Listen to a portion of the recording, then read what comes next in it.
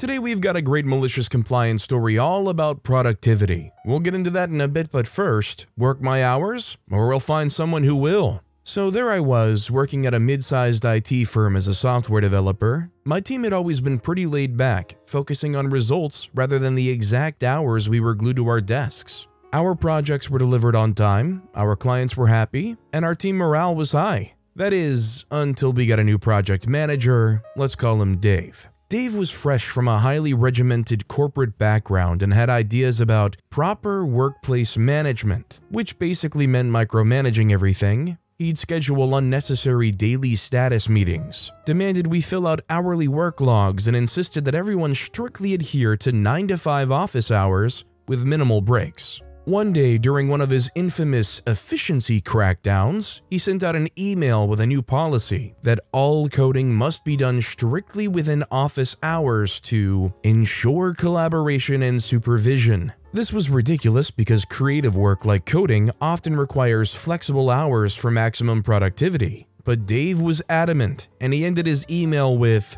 "If you think you can find a loophole, think again. Follow the rules or we'll find someone who will." Challenge accepted, Dave. I decided to comply. Meticulously. I coded strictly between 9 a.m. and 5 p.m., not a minute earlier, not a second later. If I encountered a bug or was in the middle of a complex piece of code, too bad. 5 p.m. means the end no matter what. My teammates, fed up with being treated like school children, followed my lead. The results were predictable.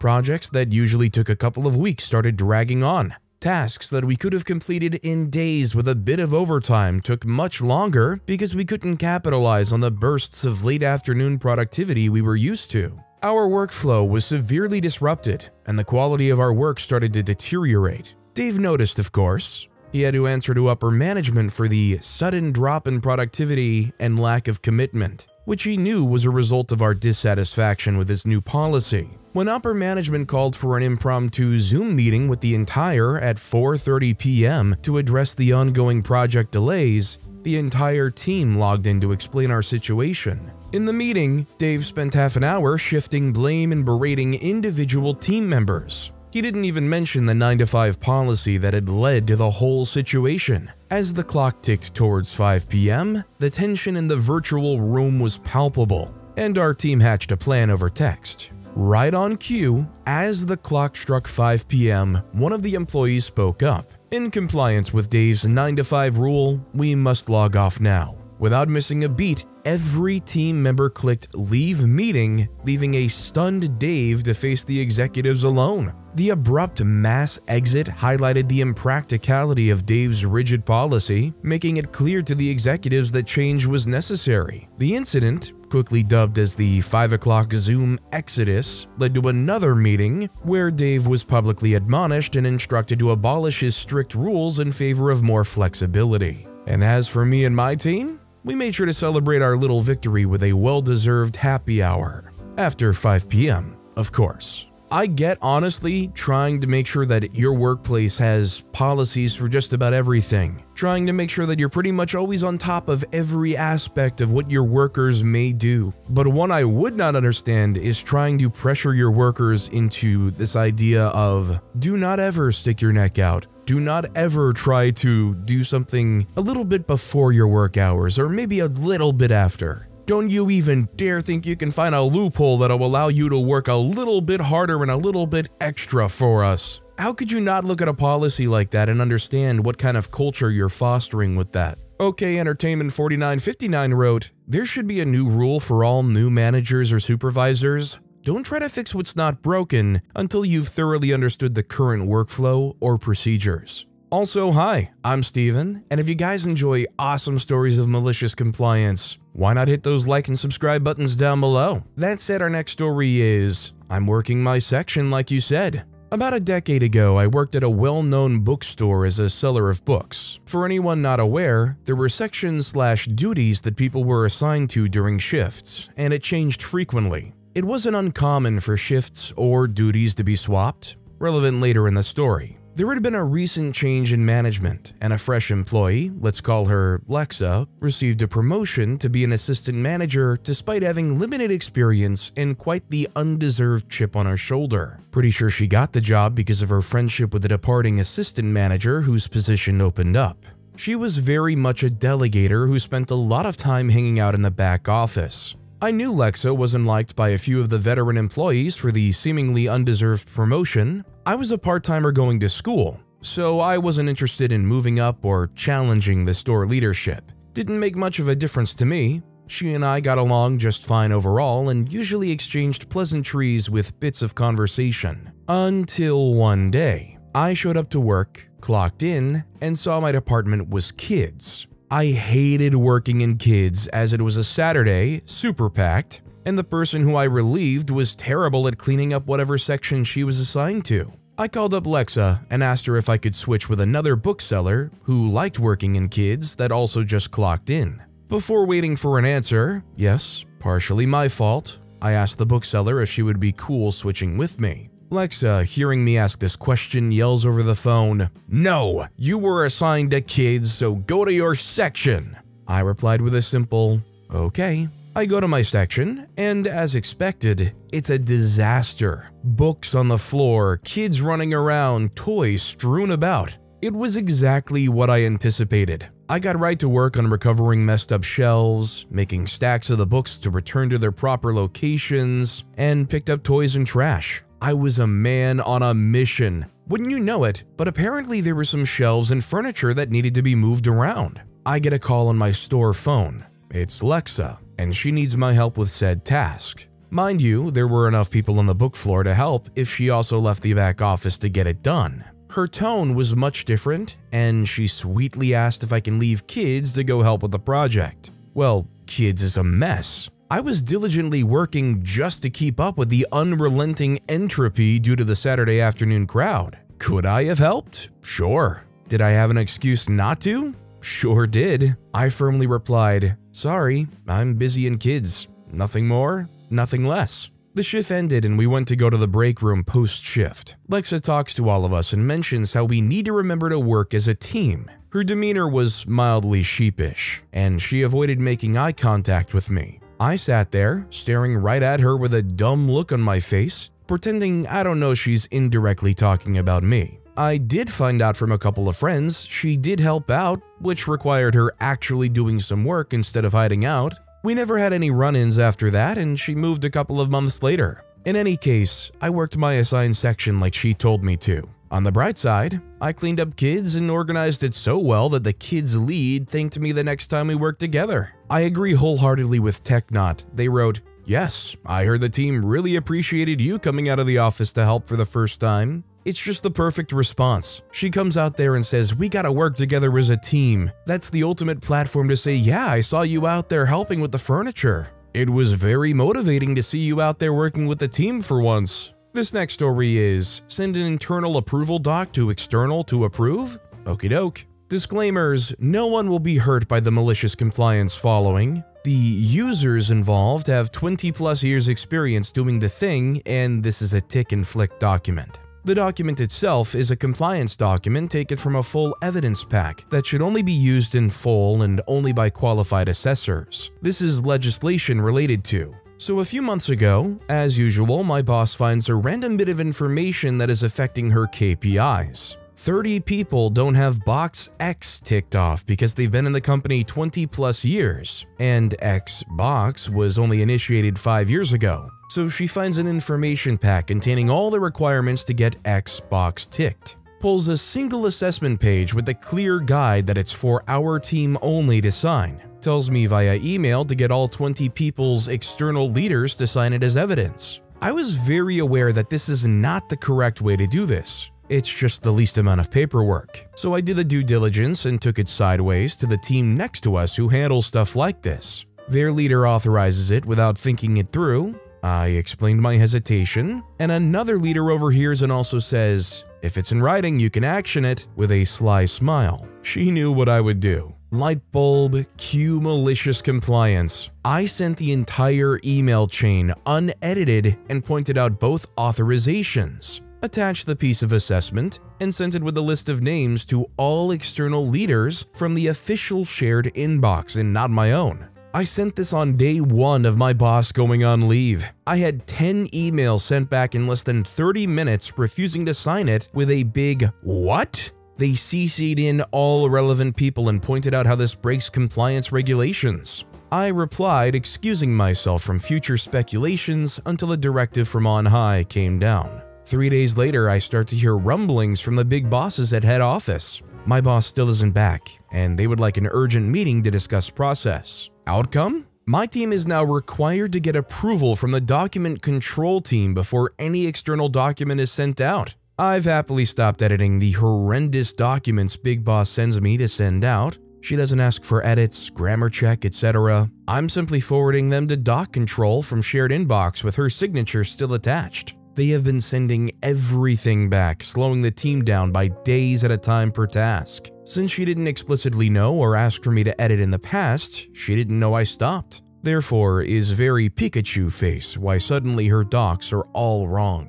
Her KPIs are tanking. I think a real issue here OP highlighted is they've been doing a lot of work for this person beautifying their stuff to the point where they don't even have a concept of what they're doing wrong. It might even end up reflecting poorly on OP if the big boss says something like, "Well, for X amount of time now, I've been sending this stuff to OP and it's never been an issue until now. I had no idea about any of these issues, how come all this is happening now?" And points out that OP's just been silently refactoring all this work before handing it out. Tarleton wrote, "Never, never, never fix a superior's mistakes in a doc after they've handed it off to be delivered and won't see it again. Not only will you be doing invisible work you'll never get credit for, you're also setting yourself up to take the blame for some future problem if it ever comes out. After all, any future error might have been introduced in your unreviewed edits. And if you want a more generous interpretation, not showing people what they're messing up means they keep making the same mistakes forever." Our next story is, "Manager gets me fired, doesn't realize there's a paper trail." I worked as a writer and editor for over a decade, and in that time I had my fair share of bad bosses, like anyone, but there is one that completely takes the cake. I worked for a large media company that had dealings with a number of other companies and subsidiaries, ranging from publishing to fashion to sports to tech. You name it, they did it. How our writing department worked was each writer would have specific areas that they would write for, kind of like how journalists have beats they cover. So if you were assigned to the fashion arm of the company or one of its partners or subsidiaries, you wrote or edited everything for that arm.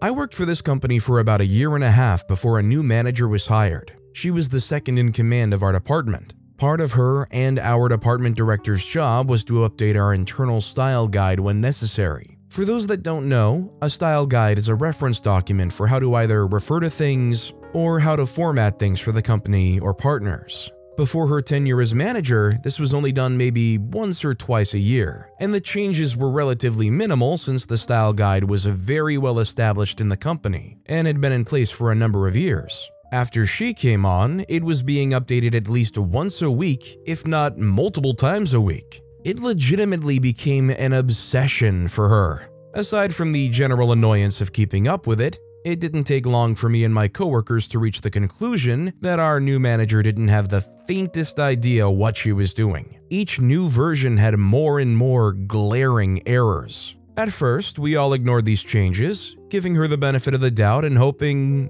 albeit naively, that these new directives were mistakes. That was until people started getting reprimanded for not following the style guide. I was the first to get a one-on-one, closed-door talk. One of the departments I wrote for was sports, and she had seen that I'd not been following the new rule of how I was to refer to the men's and women's teams I covered. Truthfully, I had willfully ignored it, hoping that it was just a mistake. To my horror, however, it appeared my new writing manager didn't understand basic grammar. You see, the change she implemented removed the apostrophe from men's and women's. So, for example, if I was covering men's basketball, I was to refer to it as men's basketball. Her rationale was that the men didn't own the team, therefore it should not be possessive. Apparently, her understanding of the English language didn't evolve past grade school explanations. I was honestly pretty dumbfounded at first, but once I got over the initial shock that the second in command of our department didn't realize men's without an apostrophe was not a word, I tried bleakly to explain that men is already plural and that a possessive S doesn't always denote direct ownership.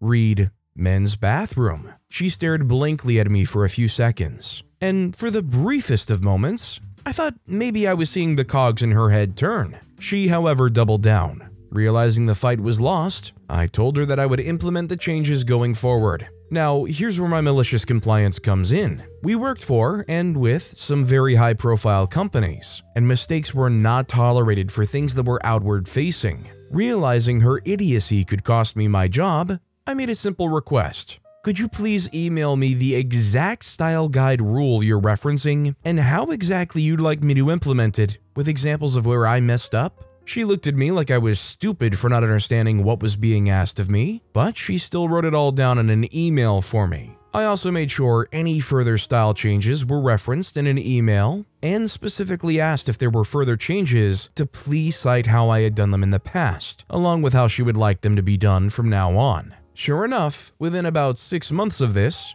I was fired. And at my exit interview, I handed HR a folder containing every written communication regarding the style changes, along with quite a bit of evidence that she was passing off her projects to other members of the department and changing people's work behind their back. She was fired 3 months after me, along with our department director 3 months after that. Turned out my little folder sparked a full investigation by HR, and after interviewing other coworkers in the department, they realized she had done all of it to have grounds to fire people within the department she didn't like. I just happened to be first on the chopping block. The projects she was passing off to other people, she was taking the credit for what they were doing to make herself look good. Those changes she was making to other people's work, HR realized that she was changing things to make it explicitly incorrect. You gotta love software that tracks changes in timestamps and lists the user. On top of all of this, they also discovered that she had, at best, exaggerated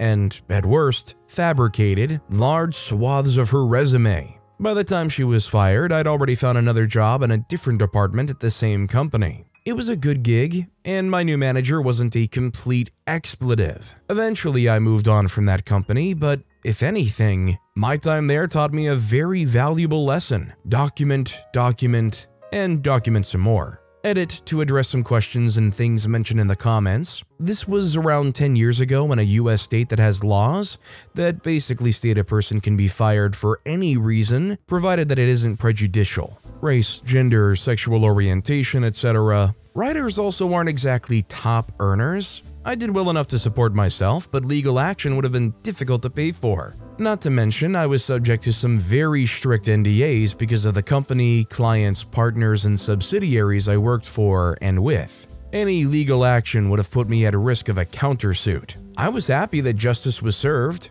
and I had a job elsewhere in the company with good pay until I moved on. Edit to, I can't believe the amount of people in my DMs asking if I'm X from Y company. Seriously, how many managers are out there that don't know that men's without an apostrophe isn't a word? Edit 3. If you're trying to document bad practices at your job, your best bet is honestly your phone. In some cases, it isn't against policy to connect your work email to your phone, so screen grab the crap out of everything that is suspect to you. Do not BCC, do not use zip, USB, or thumb drives. Basic software these days can track it, and it could result in your firing regardless. Just take a photo of the computer screen with your phone if that's how it needs to be documented. It might not be pretty, and it might look boomer as freak, but if you're trying to cover your butt, this is the easiest, most accessible way. It goes without saying, OP handled this by far the right way. When you know something is ridiculous and ridiculously wrong,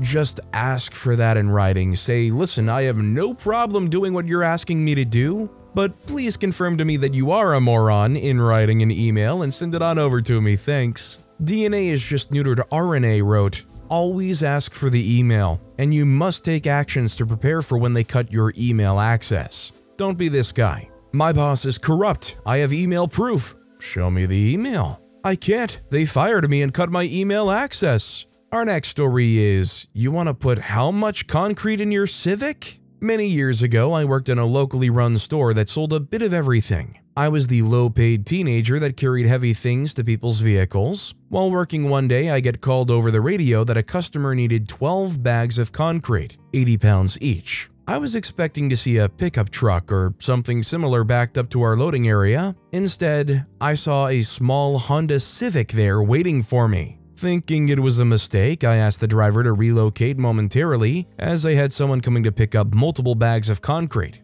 Imagine my surprise when they told me they were the customer I was waiting for. I asked the customer how much they wanted to take in each trip, as I believe the nearly 1,000 pounds of concrete might be too much for such a small vehicle to handle safely. The customer became aggravated and insisted they were taking it all at once. I quickly ran this past the store owner to make sure I wouldn't be held liable for any damages. I ran back, apologized to the customer, and began loading the bags. As I loaded everything up, the customer made several quips about how the customer is always right and that I was too young and naive to understand that vehicles are engineered with a margin of safety. It quickly became apparent that there was no play left in the suspension, but at this point I just stopped questioning things. I couldn't fit all of the bags in the trunk, so the customer cleared their back seat and I loaded that up as well. Upon leaving the loading area, you could clearly hear things rubbing. As the car went to exit the parking lot, it passed over the elevation change between the lot and the road.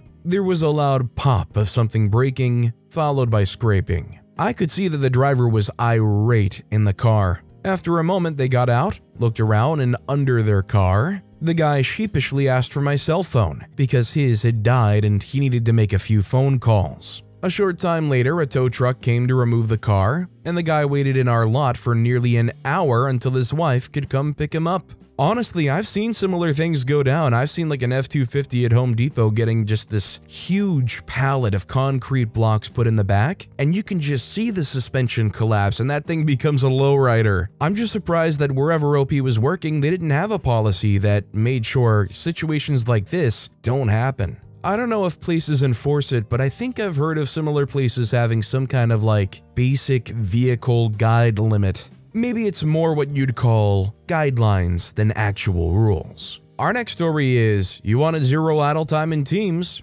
Okay, we can do that. This story is from a few years ago. It's how I helped my sister and somehow got her company to willingly bypass their own idle time requirements. Her company went work from home after the lockdown and stayed working from home. At first, they required an always-on camera system, but that quickly went away, as the amount of unintended nudity that comes from your average household is quite startling. Then they went with a system that tracks your idle time in teams, the amount of write-ups, meetings, group meetings, and eventual terminations for what was the dumbest requirement ever caused my sister to ask for help. She sent me an Amazon link for one of those USB sticks that jiggles the mouse. I told her don't use those as even lazy IT can detect them. At the time, Amazon wasn't selling mechanical mouse turners yet, or at least at reasonable prices, so I looked at building one. I found an STL file for this flowery mouse holder, which I modified to be just straight monocolor and 3D printed it. I cut out 1.5-inch circular disc and put it on a weak motor and connected it to a power source through USB. I set the wheel to spin every 1 to 12 seconds for a total of 2 to 5 seconds at a time,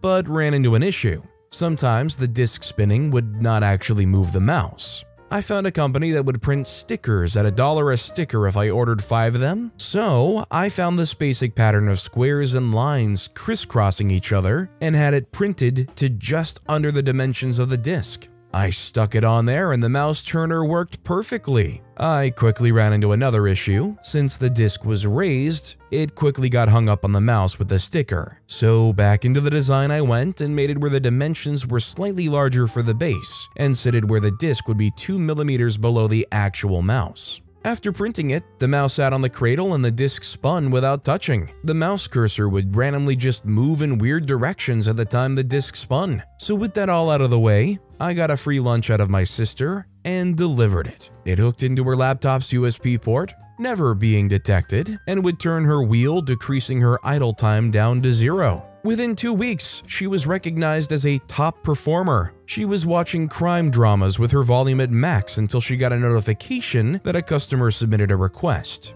In other words, her productivity stayed exactly the same.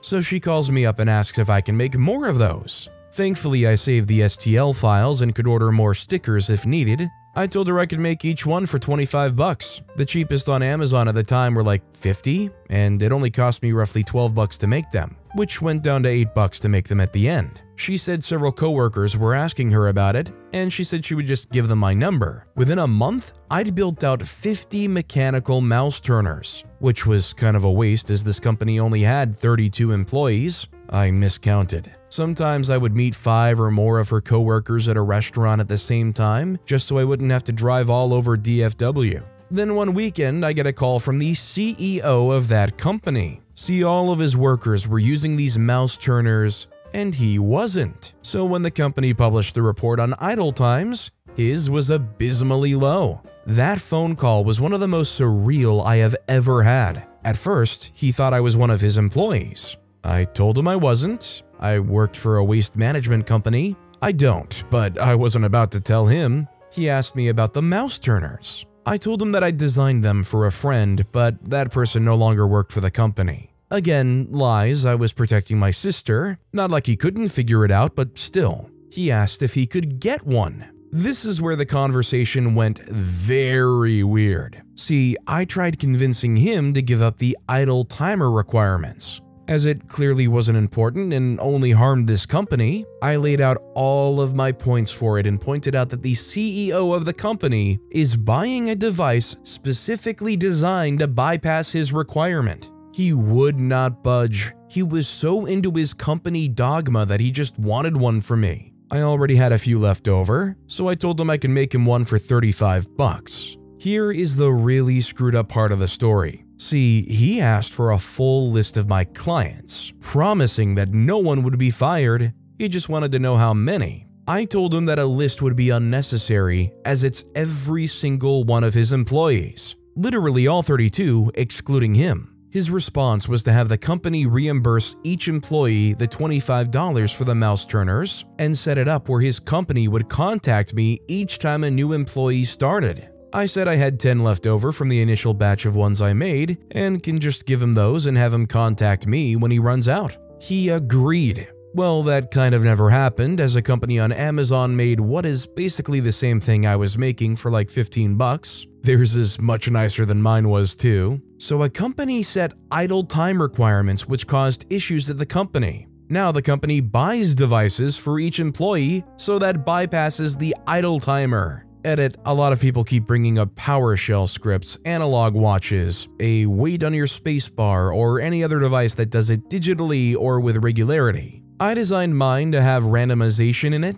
The reason is simple. IT departments can detect those USB thumbsticks, can detect PowerShell scripts that move your mouse. They have usage reports that show your mouse moved one time each minute exactly on the minute mark. Not every company has these, and some don't have anything even close to this, but some do, and this device was designed to be as undetectable as possible. One of the guys I gave this to said he had zero work to do until after his lunch break, so what he does is simply log in, set the mouse turner, and go back to sleep. He has his volume at full blast right by his ear, so if he gets a team message, it wakes him up. If I were one of those employees, I would love OP and I would absolutely pay 25, even 35 bucks for a device like that. That said, and it doesn't take me pointing it out, but it's ridiculous that this company's like somehow okay making these idle mouse turners part of their standard workflow. I guess in a roundabout way, it ensures that you are kind of actively monitoring it. It's not really like you can click off the screen and go watch YouTube or something.